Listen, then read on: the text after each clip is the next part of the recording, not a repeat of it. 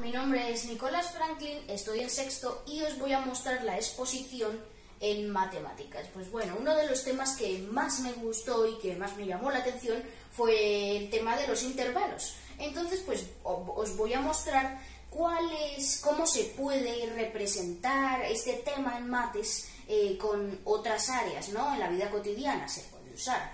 Entonces, pues en este caso, el tema que yo elegí fue el del análisis de sangre, ¿no? Cuando te hacen un análisis de sangre, pues la medida normal de linfocitos, plaquetas o de esos seres que tienes en la sangre, pues se puede representar en intervalos. Así que pues vamos allá. Pues los linfocitos, ¿no? Los linfocitos son los glóbulos blancos. Pues lo normal son de 20 a 45. Pues mira, tenemos el intervalo, que sería los números, se le diría así, los números entre 20 y 45, incluyendo ambos números, o sea, del 20 al 45. Pues yo hice la recta de 10 en 10 para que me quepan todos los números. Entonces, 20, pues ¿dónde está el 20? ¿Lo encontramos aquí? ¿Lo incluye? Sí, lo incluye. Entonces subimos aquí y hacemos el punto. Vale, ahora, ¿dónde está el 45? Pues mira, no tenemos un 45 porque está la recta de 10 en 10. Una cosa, cuando vamos a hacer una recta, siempre tiene que ser de 10 en 10. No puede que yo llegue hasta el 30 y ahora la haga en 5 en 5 para que me salga el 45, no. Siempre va a tener que ser de 10 en 10. Entonces, el 45, pues, ¿qué hacemos? Lo que vamos a hacer es que entre la mitad del 40 y el 50, pues vamos a calcular y vamos a poner el punto, no está ni entre en el 40 ni el 50. Así que pues imaginamos que aquí está 45. Pues ahora, ¿qué tendríamos que hacer? Pues tendríamos que trazar la línea aquí y así, y pues quedaría así la línea. Y pues esta sería la respuesta. Ahora vamos a escribir el intervalo, como se lo va a escribir aquí yo en este caso, y entonces sería 20, empezamos, pero como incluyo el 20, como es menor o igual, siempre y cuando es menor o igual, ¿cuál es el número igual a 20? Pues 20, ¿no? Entonces tiene que ser menor o igual a 20. Pues vamos a tener que poner el corchete porque incluimos el 20 y pues ponemos el 20. Ahora, coma, ¿qué sigue? 45. Incluyen 45 es menor o igual. Entonces va a tener que, como tiene la rayita abajo, si no tuviera la rayita, no tendría que ponerle corchete, sino paréntesis. Pero como la tiene, hay que ponerle corchete. Entonces escribimos el 45 y el corchete, y ahí tenemos nuestro intervalo. Esta sería la representación tanto esto como esto en la recta, ¿vale? Entonces, esto son linfocitos, los glóbulos blancos, como dije antes. Ahora vamos con las plaquetas. Pues mira, las plaquetas son muchas y por cada gotita de sangre tenemos muchísimas. Así que pues la medida normal por microlitro, se me olvidó deciros que los linfocitos se miden por microlitros, ¿no? Esto se mide por microlitros, entre 20 y 45 por microlitro. Así que, pues las plaquetas es lo mismo, microlitro en este caso. Pues las plaquetas son muchas, así que es lo mismo que los linfocitos, solo que con otras cantidades. Si veis, el menor o igual y el menor o igual, lo mismo. Entonces, pues esta vez, como los números son muy grandes, pues ya no la hice de 10 en 10, sino que la hice de 100.000 en 100.000, ¿no? 100.000, 200.000, 300.000, etcétera, etcétera. Así que, pues se leería los números entre 130.000 y 450.000. Pues bueno, 130.000 no lo tenemos ubicado, solo tenemos el número más cercano, que sería 100.000, ¿vale? Que tenemos en la recta. Pues ahora os dije que con el 45 nos imaginamos la mitad, porque entre 40 y 50 la mitad más exacta que podemos sacar es 45.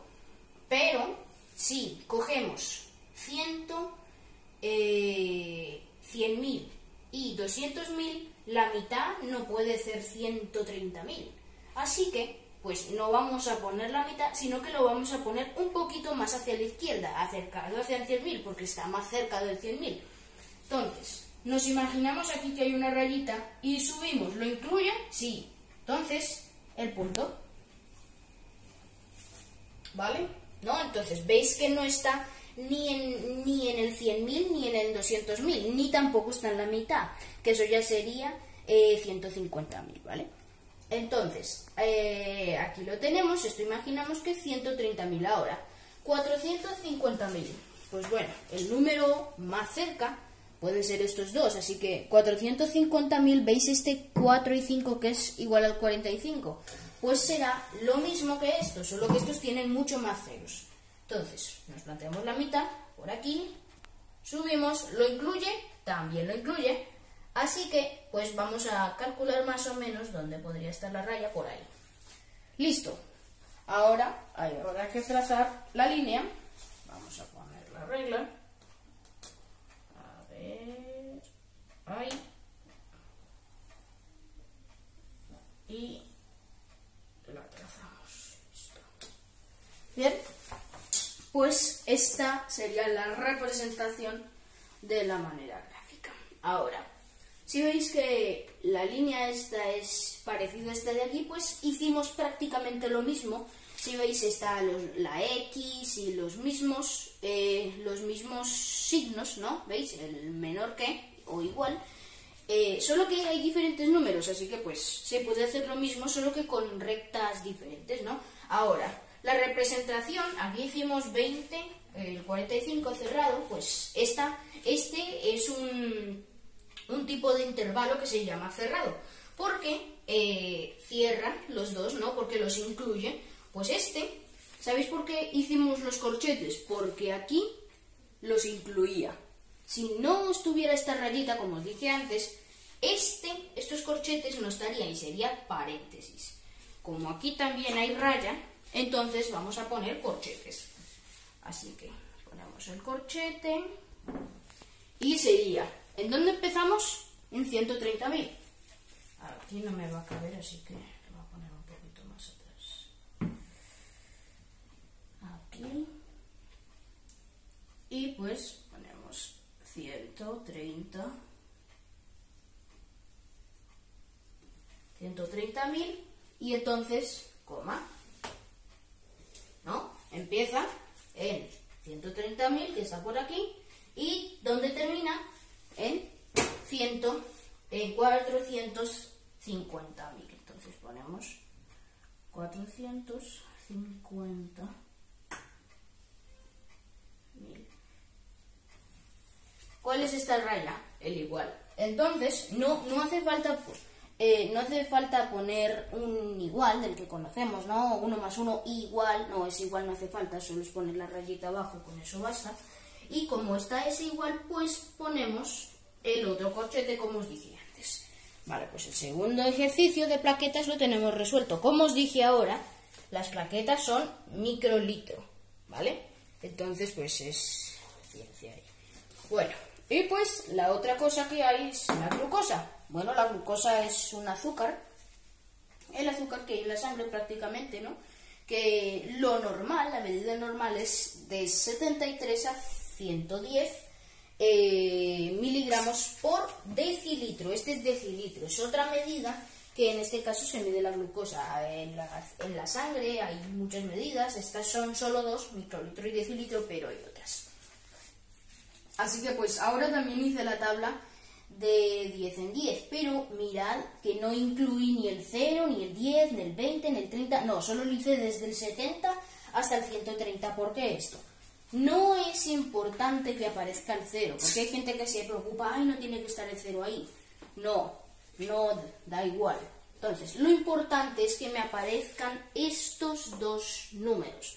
Tampoco me estoy contradiciendo, porque no aparece el 73. Estoy diciendo que en la recta, dentro de la recta, se pueda señalar el número 73, ¿no? Entonces vamos a eso.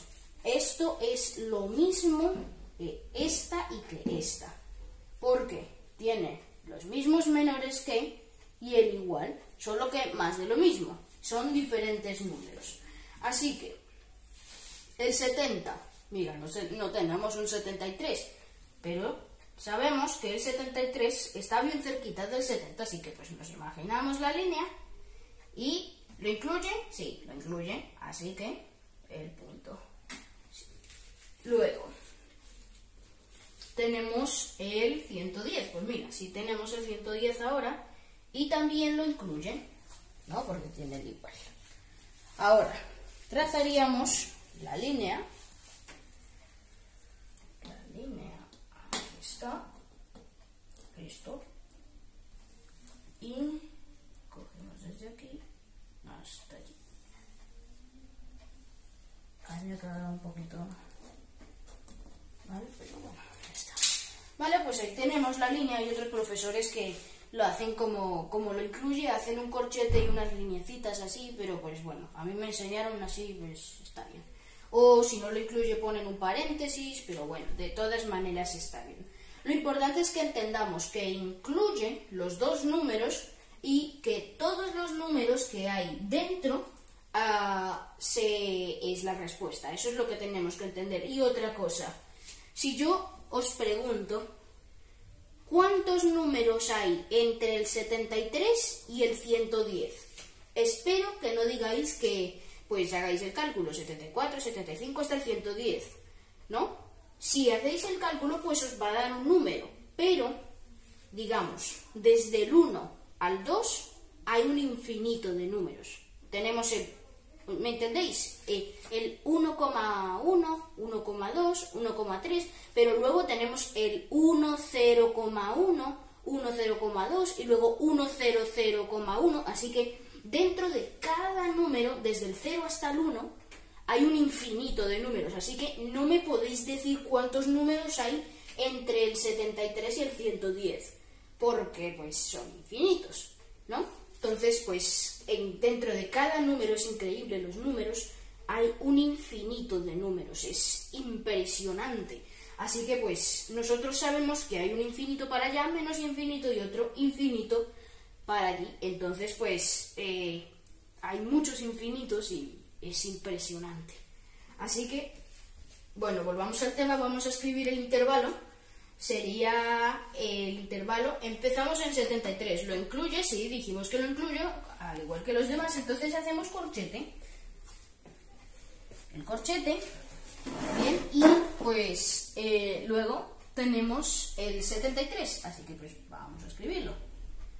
73, así, ¿vale? La coma es así por los intervalos, pero cuando se escribe un número 1.1, por ejemplo, aquí en los países como España, de habla español, pues se escribe el punto, pero en los países de habla inglesa se escribe coma, ¿vale?